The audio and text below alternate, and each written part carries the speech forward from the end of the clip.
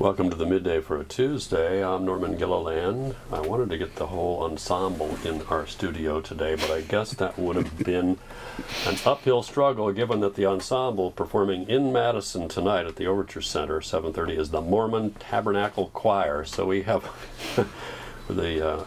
instead of the entire legendary ensemble, we have two worthy representatives. We have Ron Jarrett, who's the president of the Mormon Tabernacle Choir, and we have bass Jonathan Gochberg, who is a Madison, Wisconsin product and is part of the choir. Welcome to the Midday. Welcome to Wisconsin. Welcome back to Wisconsin in your case, Jonathan. Thanks. It's great to be home. Thank you very much.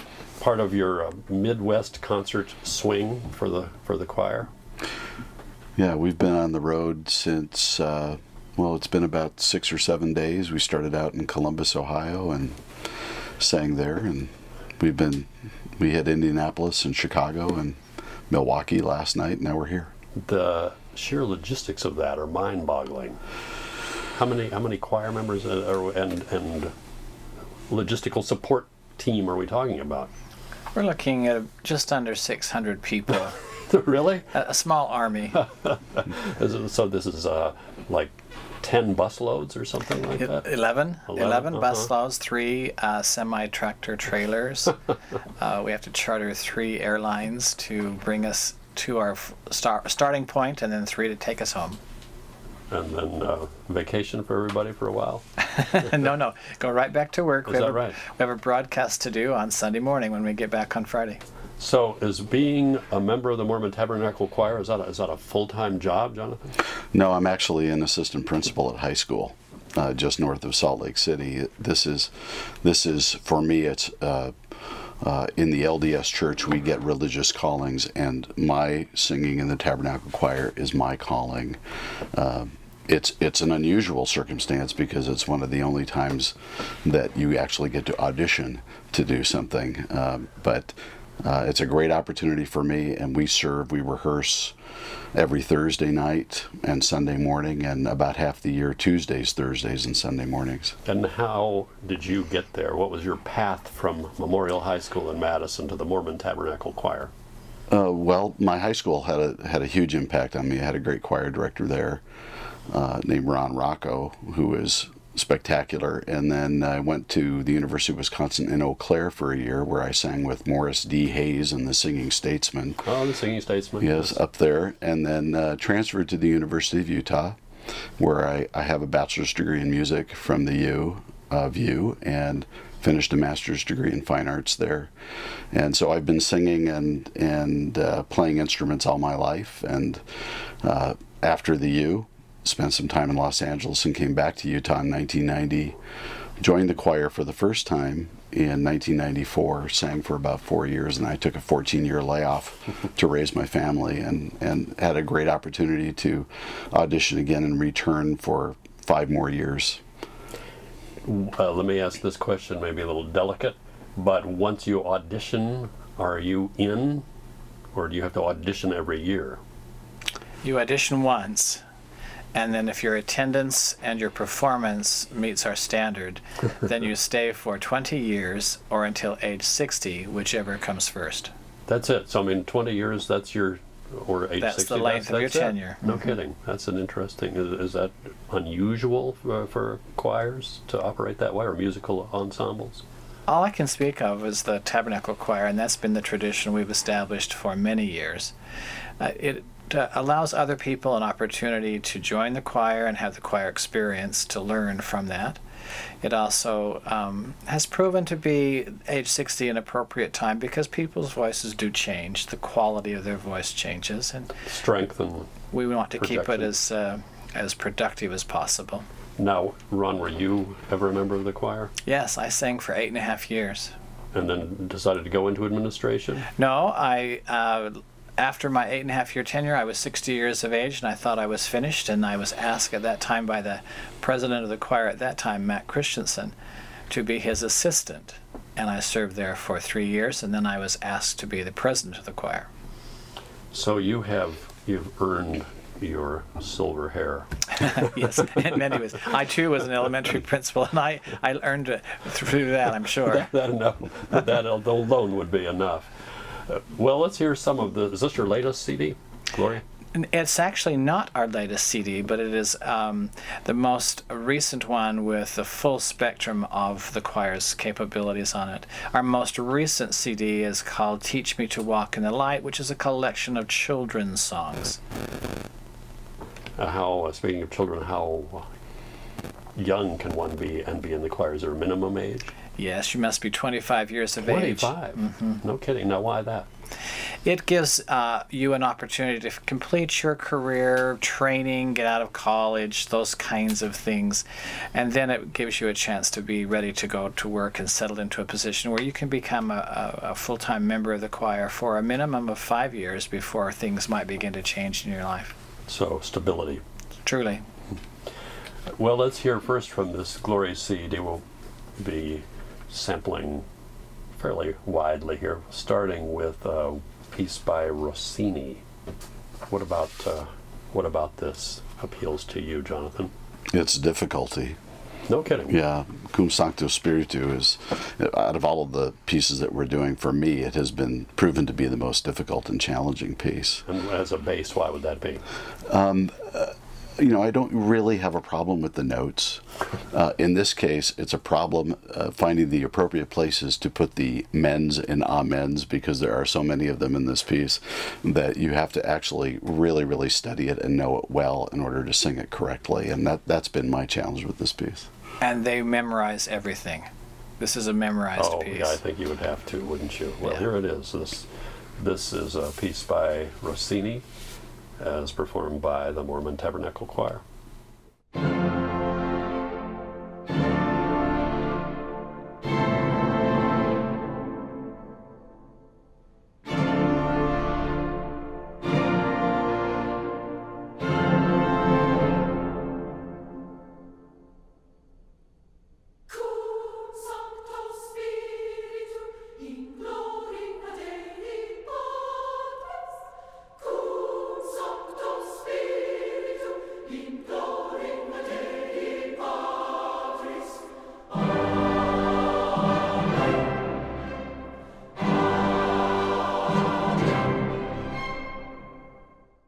Two representatives of the Mormon Tabernacle Choir are with me here during the midday today.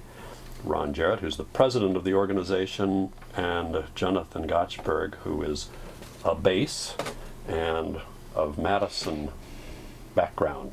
And they're filling us in about this performance tonight at the Overture Center in Madison, 7:30, part of their Mideast tour, taking some 600 individuals on the road. How many of those are actually in the choir? How big is the choir? We have 315 singers with us. Normally the choir has about 400 members in it, but we take 320 on the road. That's what the bleachers will hold. Crew. Yeah. Uh-huh. That's what that's the defining number is Yes, most of the stages we perform on, we can only put up risers and chairs for about 320. And says that's true of Overture also? Yes. Really? Mm-hmm. And so how far back does this choir go, and how did it get so big? When the Tabernacle was constructed in Salt Lake City, they put in seats for 360 voices, and over the years the choir grew to fill in all of those seats, and so that's why we have a choir of about that number. The choir began in 1847 with the settlement of the Salt Lake Valley, and the beginnings were Welsh people converted to the Mormon Church. Famous. Came west, and they began the choir, the nucleus of the choir, with that group. Those Welsh are famous for their choirs, aren't they? They are. The same culture that brought us Tom Jones. Correct. And Bryn Terfel. Well, yes, Bryn Terfel. And now you see this. The very newest CD that you're doing is with Bryn Terfel. That is correct. And it's going to be kind of an interesting repertory on that one. We're going to do a little crossover with that, a little bit of the classical, but more of the appealing music from America that is also very appealing to the European people. Now there has to be some kind of a limit to the repertoire you can do with a group that big, though? I mean, it's not like you would want to use the Mormon Tabernacle Choir to sing light classics exactly. Or maybe you can, I don't know. If they develop their sound properly, I think Mac Wilberg, the director of the choir, can get them to do just about anything. And you always perform with and sometimes bring along your own organs?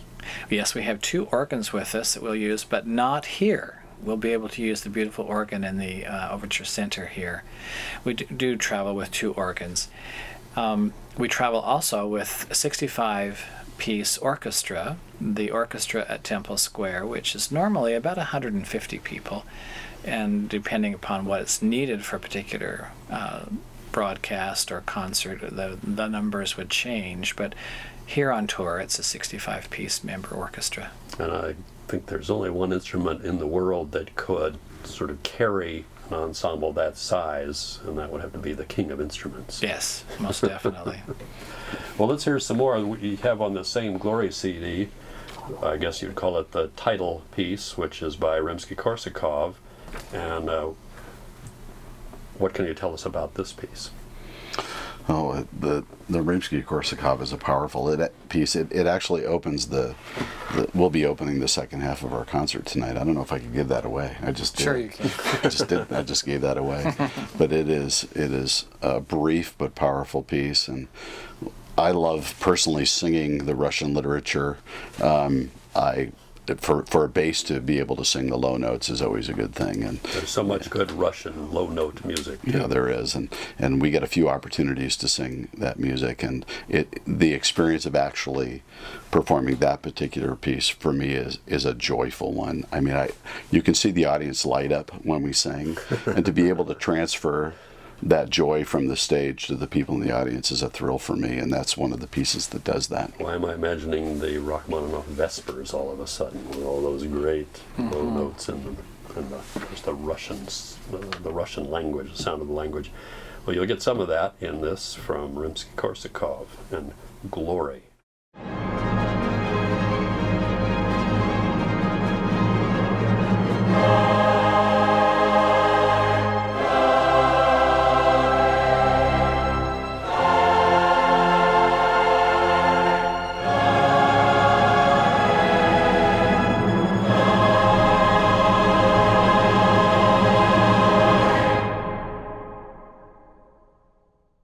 That's kind of a strong suit of the Mormon Tabernacle Choir, isn't it? The big finale. There's a big sound with the choir, but I have to tell you, Norman, that we can get very small too. We can get very small with our sound. So. And we didn't mention this, but your concert in Madison tonight is the first time the Mormon Tabernacle Choir has performed in Madison. All these years, you started 1847, you're just now getting around to coming to Madison. Yes, that is correct. So, how often do you do these tours? It can't be terribly often. No, we only tour every other year. So we're touring right now in the odd-numbered years, and it provides our volunteer choir members an opportunity to vacation with their families, and then the next year give their vacation up to come on tour with us. And you perform every Sunday at the Tabernacle there in Salt Lake City. We do. It is the longest running network radio broadcast. In July we'll begin our 85th year. And so yes, every Sunday morning, wow. Half an hour show. That even beats Chapter a Day here on Wisconsin Public Radio. I think we can only lay claim to about 75 or 80 years of that. But it's an impressive undertaking. And this variety of repertoire you have for the tour, you're calling it what, Bach to Broadway? That's what we have nicknamed it, yes. Uh-huh. And so you can imagine something for everybody. I'm still trying to envision, though, the Mormon Tabernacle Choir, 400 or so strong, doing a Broadway tune. How about 76 trombones? That's a showstopper. That's a great number. I can well imagine now that you mention it. Climb Every Mountain is a great number. Well, we're going to have our quiz question here in a minute. We're going to have one more from the Mormon Tabernacle Choir after that, before we let Ron and Jonathan go here. And all of that after this here on WPR. Well, first we review yesterday's 12:30 quiz question, which I will recompose from the ether of bygone radio since I don't have it right in front of me, and that was a famous 1920s short story inspired in part the development of what outdoor game in the 1980s?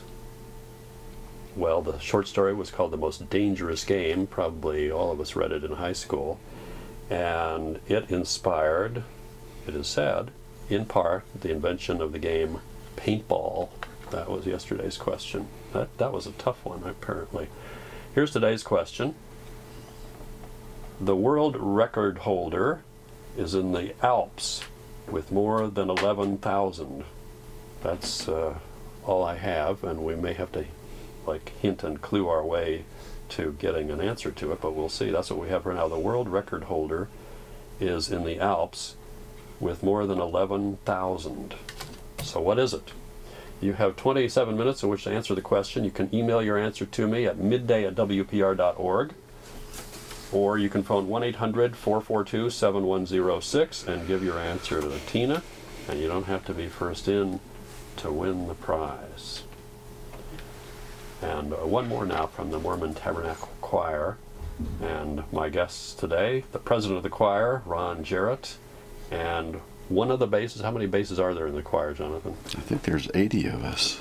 What? How many? Between the basses and the baritones, there's 80. Yeah. Okay. Do you recommend that people sit in the front row for your concerts, or would it be better to be about half a mile back? I think back a little farther would be... A little closer than half a mile. Yeah. Half a mile's too far, but yeah, halfway back is a great seat. And there'll be plenty of those tonight. Anyway, about this last piece that we're going to hear, the Pilgrim Song. Pilgrim Song comes from an East Coast tradition. Our associate conductor, Ryan Murphy, is from the East Coast, and he has arranged this piece. It's a beautiful melody. You'll recognize it when you play it. It's a gorgeous hymn, and I have to say that this is also one of my favorites. I like the peaceful nature of the piece, and I don't know, Ron, do you have anything to add to that? It will show you the other side of the choir. Oh, I can't wait. Well, Jonathan Gochberg and Ron Jarrett, thanks for coming in today, telling us about the Mormon Tabernacle Choir performing in Madison tonight. Thanks for having us.